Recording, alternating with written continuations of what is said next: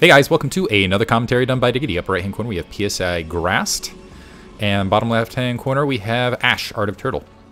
And I believe both these guys are legit. I'm familiar with Grast in passing. I haven't seen him play a lot of games. I have seen him on ladder here and there. ArtOfTurtle I have seen in 80s Mullet Chat and participating in a lot of the King of Hills, and he is actually a fairly decent Zerg. And as you can guess, oftentimes, likes playing that defensive Zerg style. This is going to be on BSL Bombastic Eclipse. I think that is the right pronunciation. Two-player map. So it's Eclipse, but with kind of the BSL markings. Two-player map. Protoss versus Zerg. Again, casting this live on Twitch TV. If you want to check it out, that is Twitch TV/ADC. I'm going to try to make a regular schedule of that on hopefully Tuesdays and Thursdays. There's no promise or guarantee. Looks like Grast is going to go ahead and put that pylon at his natural expansion, probably setting up for a Forge fast expand. We'll see if ArtOfTurtle... One thing on two-player maps is on two-player maps, Zerg oftentimes will go an earlier spawning pool so they don't have to deal with the harassment of that initial probe scout and placing that initial hatchery, unless they feel very, very confident in the drone micro. I mean, some players I've seen, there's like, oh yeah, you know what, my drone micro is just going to be able to crush all this, so I don't have to worry about it. But instead, it looks like we are in fact seeing an overpool, so Overlord on 11 spawning pool, or sorry, Overlord on 12 spawning pool on 11, which is typical these days, again, to deal with that probe harass, particularly on two-player maps. Forge is planted for Grast opposite side, but I'm almost curious if what ArtOfTurtle is going to walk into. Again, the common thing these days is 973, and it's really put Protoss in an interesting position. It's made the early game really, really, really tight, but I almost feel like if you can survive the early game as Protoss, I have rarely seen Zergs get to late game with 973. They either seem to win it early, just straight off with the Hydralisk bust, or we're just getting absolute dominant economic control, we're just getting 5 bases and tons of stuff out there before their opponent's really able to deal with it. Looks like, and this is what I'm talking about, that probe harass. Is he going to get it down? No. Nice disruption from Grast. He's already done significant damage. He's actually doing, actually able to get it on the pull away. One thing you want to do with probes is pull that away to repair those shields, but as he pulled away, ArtOfTurtle able to sneak that down. It looks like, as a result, he's going to skip he's only building 2 Zerglings to try to chase down that probe scout, but otherwise, just sticking to pumping drones. And this is going to be critical for Grast to kind of see what is popping out of these eggs, whether it is a ton of Zerglings or not, because that will depict how many cannons he puts down and how offensive he gets. Instead, he's going to go ahead, seeing just 2 Zerglings going to back out of the base at this stage. He does have a single probe on the front just in case, warping in that photon cannon. I believe, I didn't get a good look, but I'm wondering if he placed that Nexus before the cannon because of that scout that he had inside the base. I think the Zerglings were, yep, 1 kill. We're able to kill that probe scout. Second probe is moving to the north just to make sure he has additional scouting information that he can pull out in that base. Gateway up, and still no gas critically for Grast. So he's just gone pure economy up to this stage, placing an additional pylon at the main of his base, just perhaps to build. Looks like an Overlord took a little bit of damage on that cannon, getting a good scout at that front door. And when you see this as Zerg, you just have to absolutely assume that it is in fact going to be a 973. It looks like we do see that third base being built at the 9 o'clock position. We'll see if we see the drone saturation that is in kind. One critical thing with the 973 these days is you don't have to dedicate to just Hydralisks, is part of the problem. You can switch to more of a Mutalisk heavy attack, and that is why that early Corsair Scout is still so critical in getting a spot on all of those larvae. But the thing is if you miss it, if your timing is off just by a little bit, it can be game from the pro. So it just has really made the early, it's really negated kind of just building nothing but Corsairs early for Protoss, and it's really punished the early game. You just got to play it really, really, really tight. I feel like Zerg, yeah, has actually been decent as far as where the meta's at.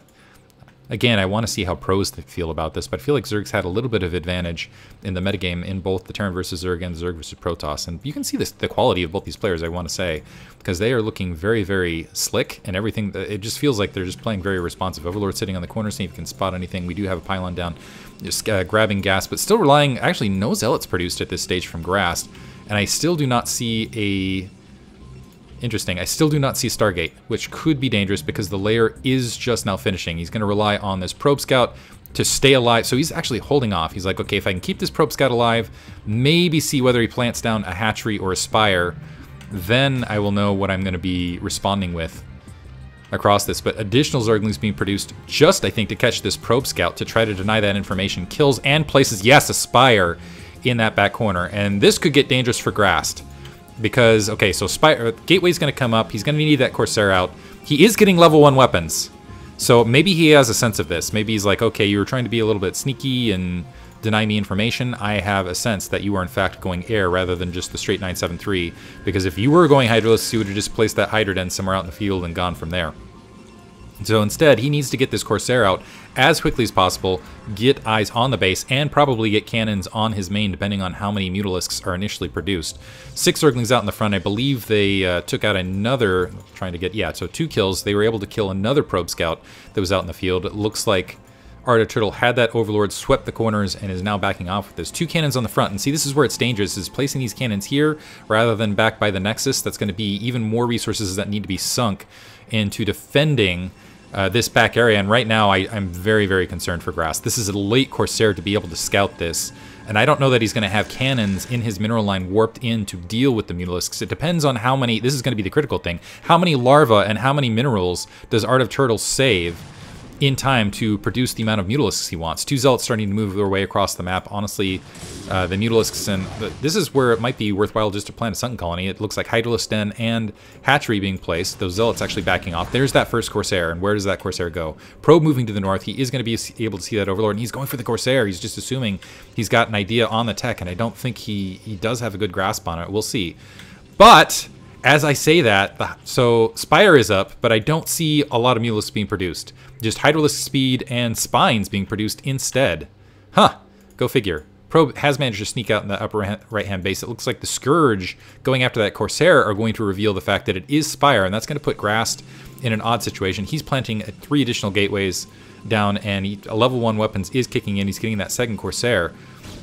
But I almost feel like Grast should respect this, right? He should get the cannons back in the mineral lines just in case, or at least get a couple additional Corsair upon seeing those Scourge, because that is legitimate risk. So there's that first cannon.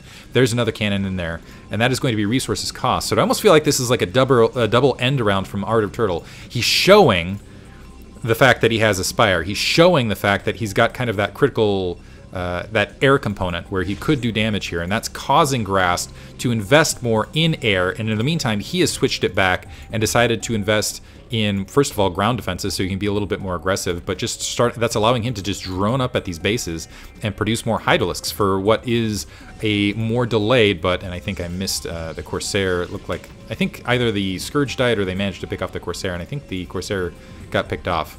We'll see. No, the Scourge is still there. Thought I heard explosions.